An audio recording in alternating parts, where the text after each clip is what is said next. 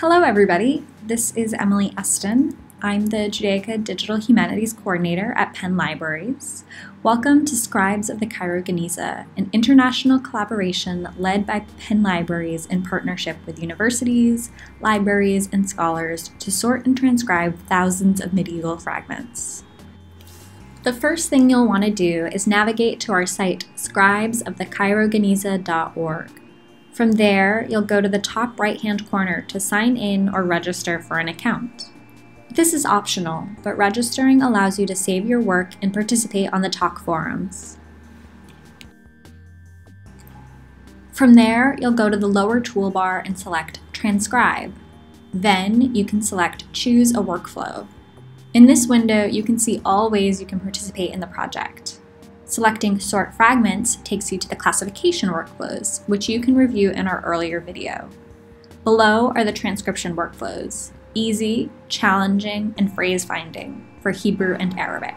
Let's select Easy Hebrew. If it's your first time participating in the project, we highly recommend that you go through the tutorial, which will automatically pop up. I've chosen Easy Hebrew, so all the fragments have been classified by previous volunteers as being written in Hebrew script and will be slightly easier to transcribe. To get started, click Add Transcription on the toolbar. Then, place a dot at the start and end of a line of text. Remember, Hebrew and Arabic are read from right to left, so please start at the right side of the page.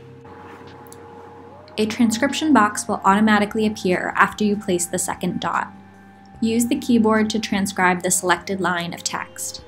In the Hebrew workflows, you have the option to choose between modern characters and images of different script types to aid in your transcription.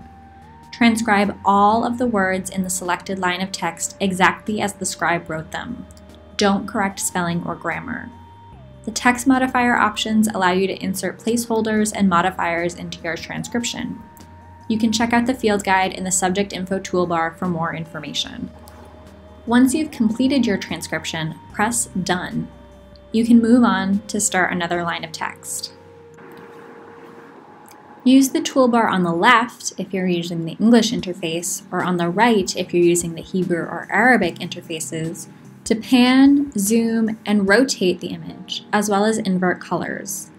If you're logged in, you can save an image to your favorites or add it to a collection. The Subject Info toolbar on the opposite side is a place to access more information about the fragment, including the name and attribution.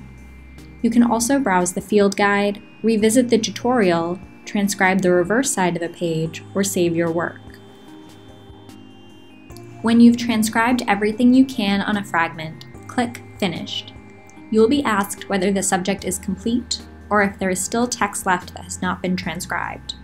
Once you've answered the questions, click Done to move on to the next subject.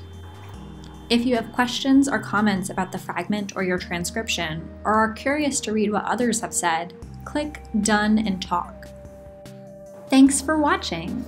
If you have any other questions, you can find us on Twitter, Instagram, Facebook, or email us at judaicadh@gmail.com.